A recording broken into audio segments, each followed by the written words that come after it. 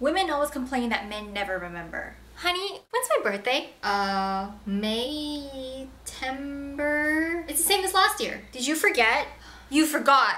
I can't believe you forgot. Very few things upset my girlfriend. You're the worst boyfriend ever! I feel unique to be one of them. And men always complain that women never forget. Hi, honey. How is the studying going? Not good. I have to memorize all the bones in the human body. That's easy. I made up a song for that. The elbow's connected to the hip bone. The kneecap's connected to the... We've all heard this joke before, but did you know there's some actual physiological basis to this? Today I, along with my little cousin Peaches, will teach you how the hormones testosterone, estrogen, and oxytocin contribute to human behavior. Testosterone, the king of the male sex hormones. It makes men dominant and aggressive. Be aggressive! B-E, aggressive! Now, some men have high levels of this hormone. These guys are usually tall, they have those straight protruding brow ridges, and large strong jaws. Dun dun dun dun dun dun! They are more likely to have a stronger immune system, a higher social status than their male peers, and be more fertile. But ladies, beware. Numerous studies across the US, Kenya, and Beijing have shown that men with high levels of testosterone, including single men, men in unstable marriages, and men getting a divorce, are more likely to cheat.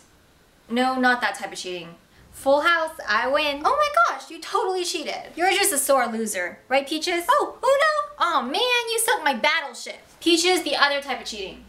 And then not only did she copy my entire outfit, but she called me fat. Well, she didn't actually say it to my face, she said it behind my back. She told her friend, who's actually my friend because I pay her 50 cents a day. Do you think I need my nails done? Of course, whether he cheats on you or not, that's up to him. But really, ladies, if your man is cheating on you, you need to kick him in the you-know-where. Hey, yo! Oh, my sausage! And egg McMuffin! Now, from an evolutionary standpoint, this makes sense. Single men possess more testosterone because they must contend with other men for a mate. Hello? Hey, what the heck, buddy? I saw her first. No, I called dibs. Oh yeah? Is your name on her? Yep. What the heck?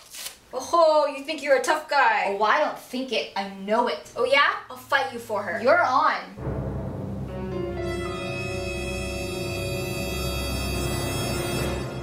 This is the best movie I've ever seen. Meanwhile, married men have significantly lower levels of testosterone, fathers having the lowest level of all. Stability, security, and regular unthreatened sexual access alone can make a man's testosterone level drop. These men are less aggressive, less likely to drop dead from a heart attack, and are more likely to be a faithful companion, because in primitive times, if the father stuck around, the baby was more likely to survive. So while these guys may be shyer, less confrontational, and less likely to win any type of fistfight or battle, unless it's a battle of wits, because we ladies just love a man with a sense of humor. Boom, boom, boom. No, I said a battle of wits, not mitts. Oh.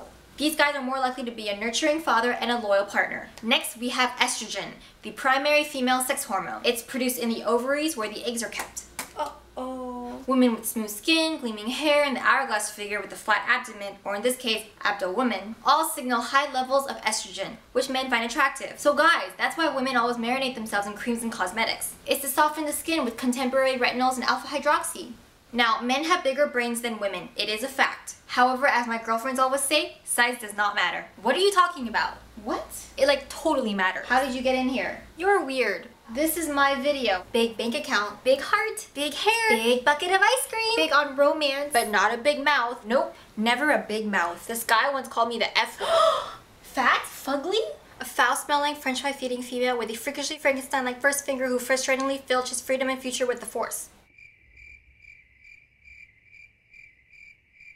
I have no idea what that means. Anyway, as I was saying, the male brain typically weighs 10% more than the female brain. But size doesn't matter. It's the number of synapses, or brain cell connections, that matter. Now, women actually have more extensive communication between brain cells than men, thanks to a thicker corpus callosum which connects the two hemispheres. Which basically means that ladies can think more intricately and talk like this. So my friend told me that her mom told her that her coworkers are her cousin's best friend's uncle's brother-in-law and Smokey the Bear having tea the other day. Meanwhile, guys say, huh? Women also have more gray matter in the frontal cortex, the area involved with judgment and decision-making, which probably means that women will rule the world someday. Yay, mine! Research also shows that estrogen activates more nerve cells and improves memory. How, you say? When you get stressed, your adrenal glands secrete the stress hormone cortisol. Ow, I have a splinter! But in women, estrogen activates a larger field of neurons, and it prolongs the amount of time that cortisol is secreted. So we actually experience the stress more intensely. Ow, there's a sword in my hand! Again, in primitive times, Women were the primary caretakers of the children, and it benefited them if they could recall potentially dangerous situations, like which watering hole was frequented by large carnivores with razor-sharp teeth. But this is great news for you men! So the next time you fail to bring home the milk from Safeway or Dangerous Path, or heaven forbid you miss an anniversary, just tell her, sorry honey, but it's not my fault I was born with such low levels of estrogen. I'm simply not meant to remember as much as you. And the last hormone is oxytocin, famously known as the cuddle hormone. Yay! This chemical is very important for forming close social bonds and being in love. It rises when couples watch romantic movies, hold hands, or hug. For example, when a mother sees her baby, no matter how ugly it is, she still bonds with positive feelings of affection. Now Peaches, cover your ears, you're too young for this. Oxytocin increases during sexual activity, peaks at orgasm, and stays elevated for a period of time afterwards. After sex, the pituitary gland, the size of a pea in your brain, floods your body with oxytocin.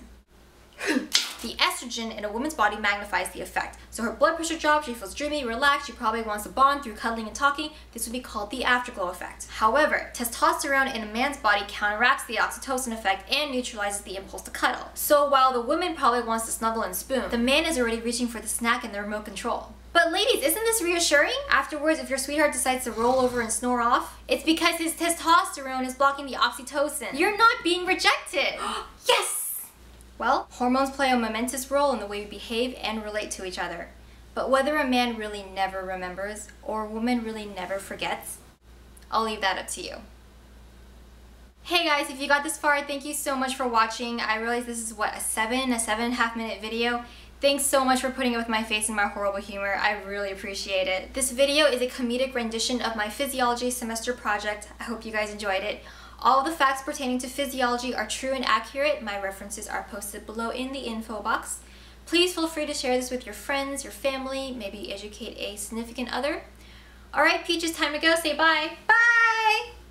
Bye, guys. Which probably means that women will rule the world someday. Will rule the world. I can't say this. How does the Jaws theme go? Bum, bum, bum, bum, bum, bum. And men always complain that men never forget. That doesn't make sense. So my friend told me that her mom told her that her cousin... Her coworker saw her cousin's best friend's uncle's brother-in-law and Smokey the Bear having tea the other day. Testosterone. 1 page! So my friend told me that her mom told her that her cousin saw her... It's coworker, not cousin! This is so gross.